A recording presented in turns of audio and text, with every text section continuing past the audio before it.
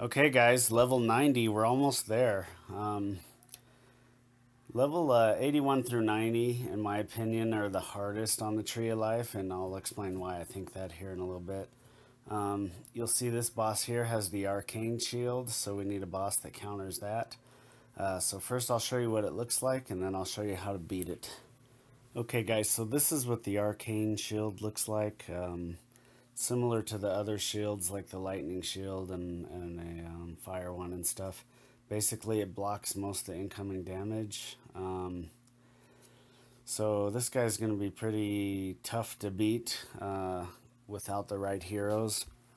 So I'm going to go ahead and equip the right hero and show you how to beat him. Let's get past this guy.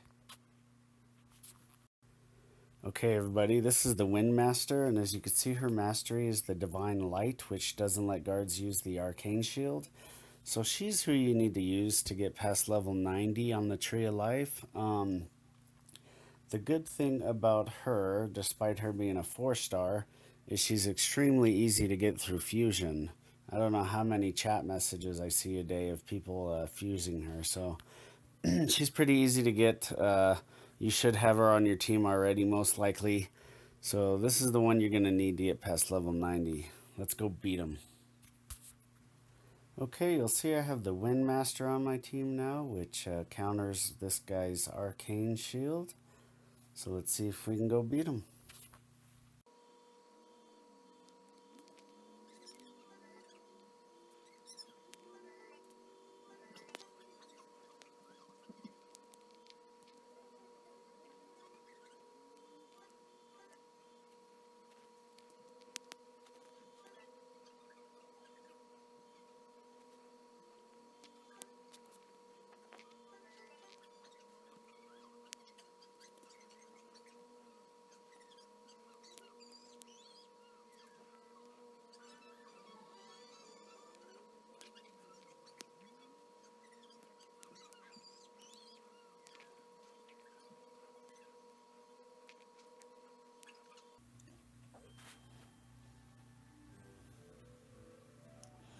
Okay, you'll see he tried to use the Arcane Shield there, and thanks to the Wind Master, it got blocked. Now we just have to try to beat him.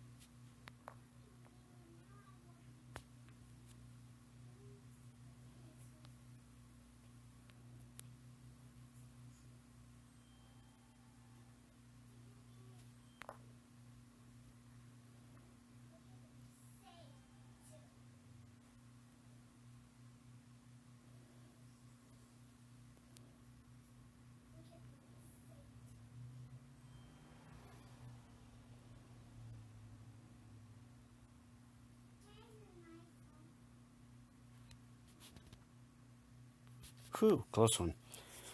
Alright guys, thanks for watching and stay tuned for my next tutorial.